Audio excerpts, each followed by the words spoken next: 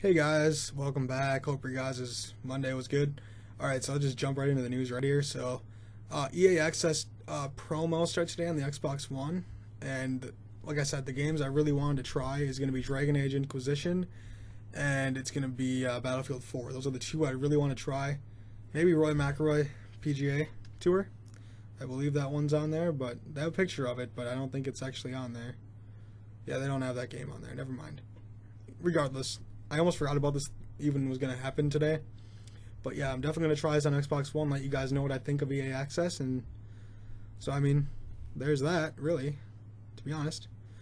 So, if you guys have an Xbox One, go ahead and get EA Access, get the trial going, call it good. Alright, so the Xbox One is going to be having an update today. Or not today, an upcoming Xbox One update, I should say. It's going to be party improvements and new features. So now you can see who's in a party chat before joining. And it's planning to, like, correct this, you know? Like, say you don't like the person in the party, then you won't join. But if you join the party and you don't like the person, you kind of look like an idiot for joining the party and just leaving, whatever. Maybe that's why they're complaining, I'm not sure. And they're also providing a new gamer score leaderboard option. It'll give you a better idea on how good your gamer score is compared to Xbox Live Friends, so it kind of stacks you up against everybody. And there's a snippet on here of it. It's going to also highlight the biggest gamer score gains over the last 30 days. So if you're like tracking your gamer score, this is going to be like a good feature for you guys, I guess. I don't really care about my gamer score at all, but whatever. And they're also tweaking home and pin selections of the Xbox One dashboard. Now you can rearrange individual pins all over the place, and they're making pins accessible when you're offline, so that you know, you can just use pins when you're offline, I guess. I don't know. So yeah, I mean, the other improvements are minor. Basically, the activity feed will prompt you when there's a new item to view on Windows Xbox app for Windows 10. Game hubs are being updated to make it easier for who's broadcasting on Twitch, and you'll be able to hide games from the ready to install list. So I mean, there's that. Who cares? So yeah, I mean, cool updates really, but it's not. I wouldn't say this is a major update, but it's a cool feature update, I guess. All right, so the last thing I'm going to talk about today. So apparently, the price of the PlayStation VR was leaked on a Swiss website called brack.ch, and it's going to be ranged, you know. It's on 3 websites, $400 to $500, with priced around 450 to 500 euros, so around 435 to $544 in American dollars. And it's basically in line with already what experts estimated for the cost of this. So Andrew House stated that this is going to cost as much as a new gaming platform, if you guys weren't aware. He says VR rewrites the rulebook and how you can create games. You're going to get a large amount of interest and work happening among smaller teams because it's possible to create something in VR that's very simple but still very magical.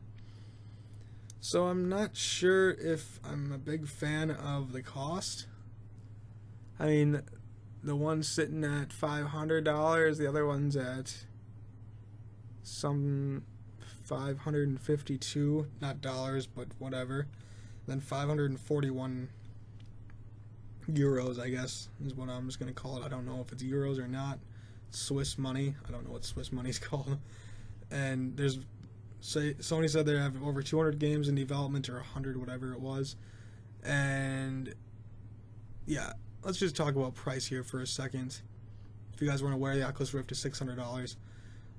Alright, I think Sony was initially at $400 for this. Then they saw the Oculus Rift sell out like for $600 price tag. And they're like, oh, well, we can make an extra $100. Alright, so you pretty much screw your fan base because you want to make more money. You want to get money now, like right away. And no. Alright. So here's my thought with Sony. Why can't they charge less for the VR headset, get it into more homes? You'd get more games in development for it. People would use it more. I mean, you might not make money right away, but you'd make money in the future. Remember with the PS3? Oh, they lost money for years, and they finally recouped, like, with the money, and then they finally got some. It blows my mind why they're not doing that. I mean, to me, this personally looks like Sony's just getting really greedy with the consumers, and they think everyone's just going to eat this right up when it comes out. I'm for one not going to do that now with the $500 price mark, if that's going to be the case. I mean, I'm not paying more for an accessory than I am in the console itself. So, I mean, pretty much if I were to buy the PS4 with just the VR headset, if I didn't get the PS4 yet, I'd be in this $900 without any games. You got to tack on a couple games, already in it almost probably $1,100 with games and like tax and all that crap. So I don't know how Sony expects this to do well. I don't see it doing well now with this whole price point going on. So